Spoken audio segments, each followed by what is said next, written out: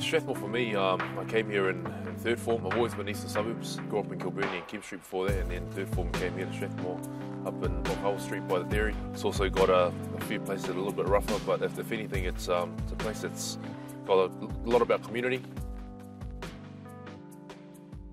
This is my old house that I grew up in just before third form. My mum brought me here to live somewhere a little bit closer. We rented this place out, a little bit closer to Scott's, and yeah, it's a small little place, but it was nice. And right next to us was a dairy. Yeah, this dairy here used to look after us big time. Didn't always have very much money, so we'd have to have a running tab and see if they'd spot us the odd milk, bread, and maybe some chips and lollies if I was feeling a bit risky.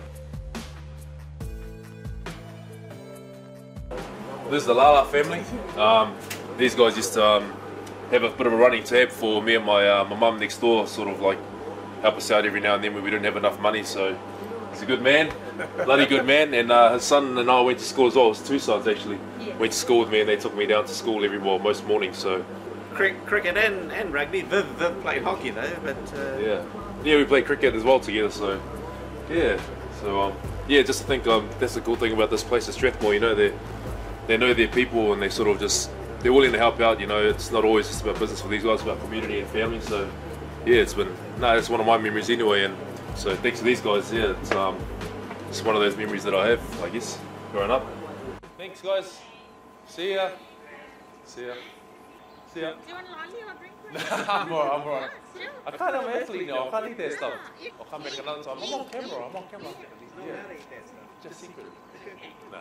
Coming to Scots College, it's been pretty mind-blowing really from when I think back to the opportunities that it gave me. I got a scholarship to come here when I was young. It was a low-income scholarship that my mum put my name in a ballot for, and then the government somehow, you know, my name got pulled out and I was able to come here. And Scots has been pretty huge for me in terms of how it sort of shaped my outlook on life, I guess, and how it shaped me as a man. Rugby was never massive with Scots.